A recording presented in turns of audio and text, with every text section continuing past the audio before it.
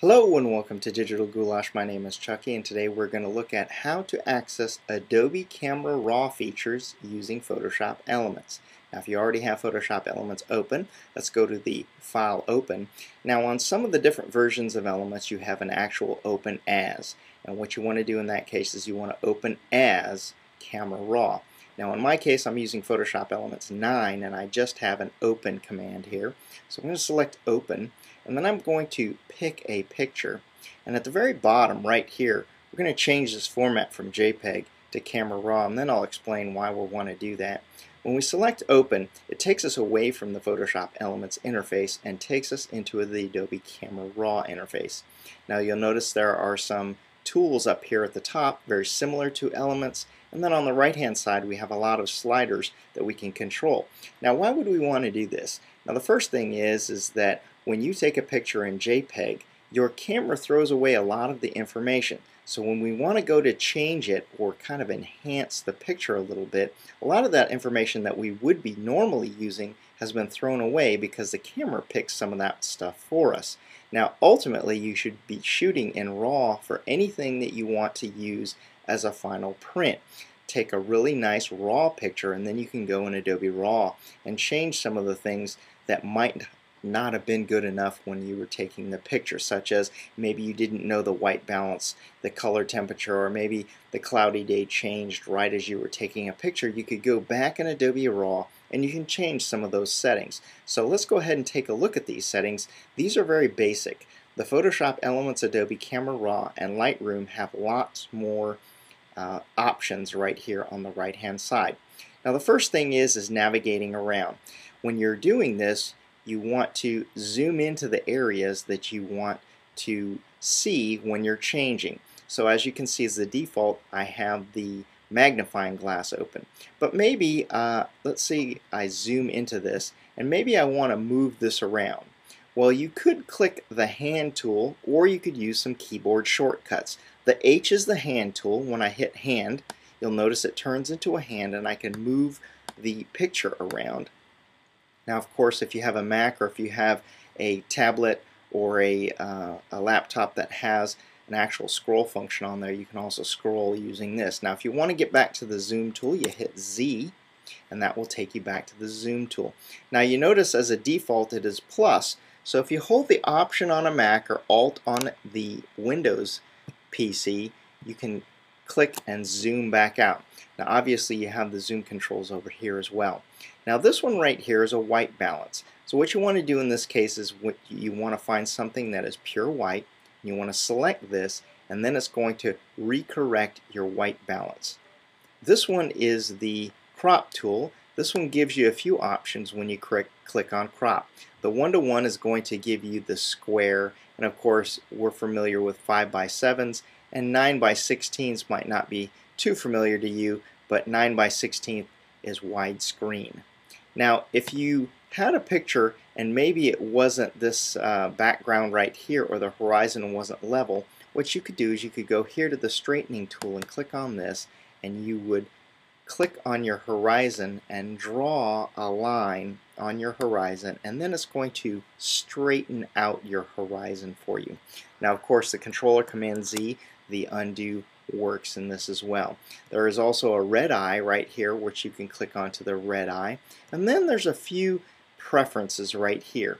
Now normally when you change settings in your Camera Raw, it saves them into a RAW database on your computer so that every time you open up that file in RAW, it saves all of your settings. The Sidecar XMP file, what it does is it puts an actual XMP file with your picture and then saves all the changes in that XMP file. Let's go ahead and hit cancel here. The next thing we can do is we can rotate this. The quick rotate for the right and left for 90 degrees is L and R. So if you hit L or R on your keyboard, you can do that very quickly. You can also do it through the buttons right here, but I like to use the keyboard. Now I'm going to take this back to my zoom tool right here, and we're going to go through all of these. Now when you're taking a picture, there's color temperature. The daylight temperature is roughly 5,000 or maybe 5,500 Kelvin. This is just a measurement of the heat or the temperature of the actual light. So that would be in Kelvin. Now as you can see, if you slide it to the right and slide it to the left, this will make it either more yellow or more blue. So if I slide this to the right, it'll kind of warm things up a little bit.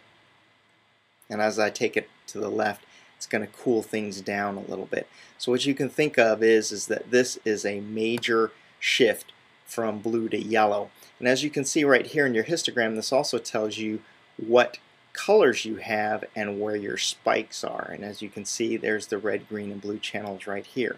Now the tint you can think of as a fine tune. This one fine tunes it to green or magenta. So after you've kind of, maybe we wanted to warm this up just a little bit. Maybe it was kind of a little bit grayer. The plane was a little bit grayer. Then we can take this one and we can fine tune this to where it's a little bit more green or a little bit more magenta right here.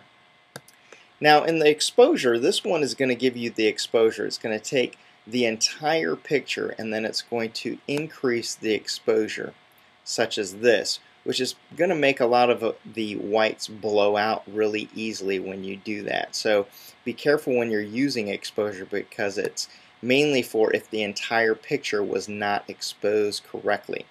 Okay, number 2 on the list of the sliders here is the recovery. And this recovery is going to recover a certain amount of the highlights that might have gotten blown out when you maybe exposed it a little bit too much. So let's go ahead and let's expose it up a little bit, and let's see how the recovery works here.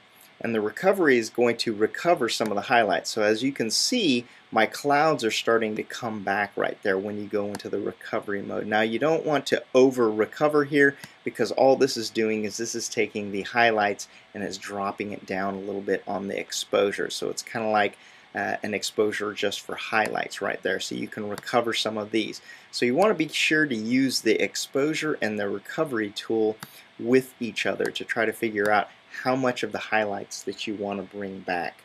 Of course, the fill light, this is kind of the dark areas, and then the blacks are your shadows. So fill light, it's any of the areas that might be dark. We're going to slide that to the right. I don't have a whole lot of dark pieces of the picture, but as you can see, anywhere that's a little bit dark, it's going to bring that back. And then what the blacks are going to do is it's going to take our shadows and it's going to deepen the blacks on our shadows and make things more of a true black here. Now brightness and contrast are just like they seem. It makes things either brighter and makes these things a little bit more contrasty right there. The next tab we have on the list is the clarity slider tab.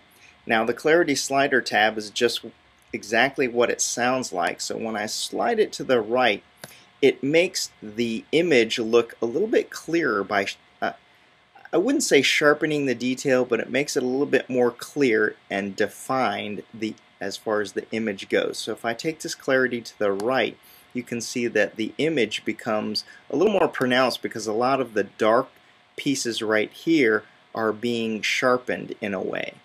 So it's not a really good explanation of it. But let me take it to the left and show you that now we're getting to that dreamy effect. And you can also get this nice effect here by using clarity in the opposite direction, where it kind of fuzzes everything out so that everything isn't quite as in sharp detail. So if you want something that's a little bit more clear, you can enhance by using the clarity slider right here. Now the vibrance and saturation right here, what you can see right here is that there's a little slider with like a hue on there, and what this is going to do is it's going to provide you with a few of the hue tones right there. We're going to take this and we're going to change the vibrance here, and we're also going to super saturate this just to kind of show you right there what those tabs do. So there's the vibrance and the saturation. I'm going to go ahead and I'm going to take this and I'm going to reset this. Now I can go back to default right here, and I can also choose auto. The auto is going to pick a few things for me. It's going to bump up the clarity, it's going to bump up the vibrance, and it's going to bump up the saturation. Let's go ahead and go back to default because I kind of like that. And I'm going to go over here and I'm going to go back to Camera Raw defaults right there. Okay, the next tab that we have over here at the very top is the detail. Now this is how much sharpening that you want to do to your image. So the amount of sharpening right here, if you think of it as kind of a stream of water, how much sharpening is this slider? And then the radius would be the intensity, or the amount, or how big around the hose would be. So this is the radius right here, the intensity of the sharpening, and this is the amount of sharpening. So do we want to intensely sharpen this, which this would be way too much, but do we want to intensely sharpen this, maybe 1.3 or 1.4, and the amount of sharpening, do we want, how much do we want to sharpen the image? So right there, so between these two pieces right here, the amount and the intensity of the sharpen, that's what you're going to use for sharpening. The next thing that we have is a luminance noise reduction. So when we zoom in on this, and we do want to zoom in on this before we, let me click H to move this around so that you can see some of the modeling that is going on right here. Now when we take this luminance right here, this softens up a lot of the modeling. As you can see, a lot of that went away right here. But the only problem that you have with this noise reduction and the luminance is sometimes you lose some of the sharpening that you just created right here. So don't overdo on the luminance noise reduction right here, because sometimes it has the illusion of reducing some of your sharpening right there. The next thing that we have is this color noise reduction. Sometimes we get artifacts that are kind of red, green, kind of misplaced artifacts right here. And if you get any of that going, and I don't seem to have much of that going on in this picture, but if we had little green and blue and yellow artifacts in here, we would want to take the color noise reduction down this slider bar right here. If you knew that you wanted to provide a little bit more clarity for all of your images, and you wanted to bump up the vibrance a little bit of all your images right here, you could use this little slide out box right here and save it as your new defaults. So every time you bring a color picture, or every time you bring a picture into RAW, this is going to automatically apply these settings. Now when you save this out, you will have to save your image, because none of these adjustments have been placed on your picture yet. These are just adjustments that are sitting on a file. When you hit save, it will actually save those adjustments onto your image, but right now it's not doing anything to your image. Now when you click on open image, it will take you to Photoshop with all of those settings already saved for you.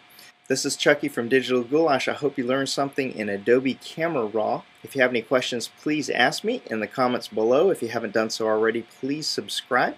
Cheers!